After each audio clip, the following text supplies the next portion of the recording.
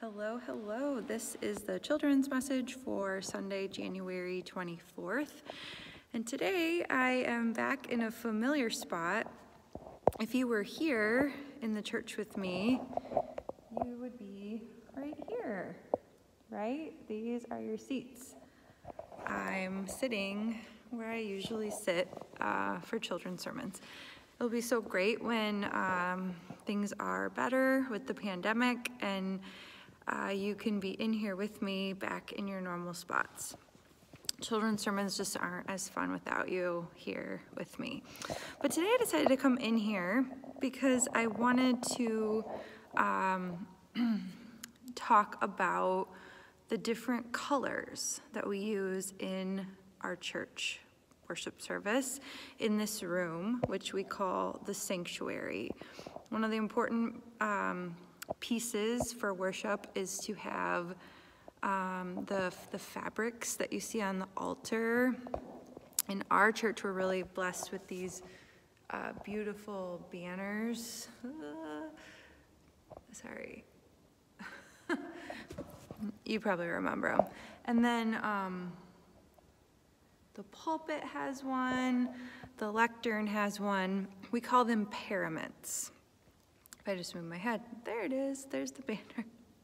We call them paraments. So that's a word you don't say very often, but it's a church word that we use to describe the cloths for church. So what we put on the altar and the pulpit and the lectern back there. Sorry, it's really sunny too. And right now, what color are they? They're green, right? They're green often.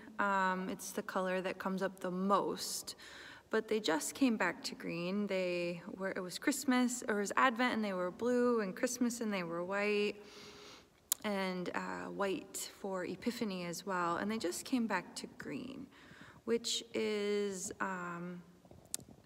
the color of growth and renewal. So that's the color that we experience a lot during the church year when it's just what we call ordinary time. So when it's not Christmas or it's not Lent or it's not Easter, it's green. I put on one of my favorite green stoles today. It was a gift from someone, and it's one of my favorites because of all the children on there.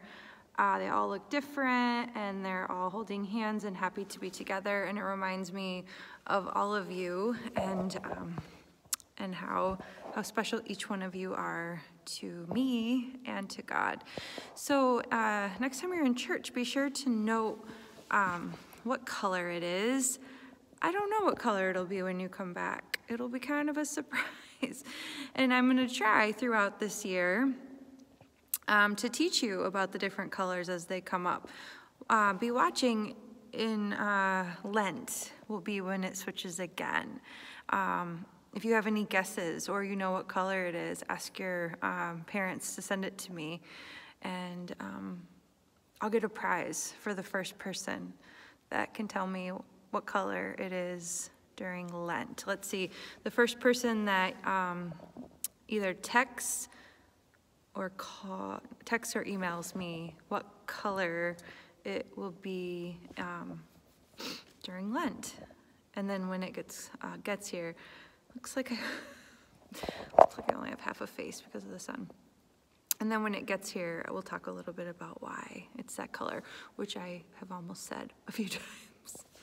Anyway, so I hope that you have a great week. If you go to school in Rochelle, I think you went back in person, maybe some other places too. So I hope that went well, and that you're feeling good about the plan. Know that I am always praying for you, that you're safe and healthy and doing well, and that you'll soon be back here on the floor. But until then, thank you for watching my video. If you know the Lent color, tell your parents or whoever's helping you with this video and see who can be the first to get it to me for your prize. Have a great week.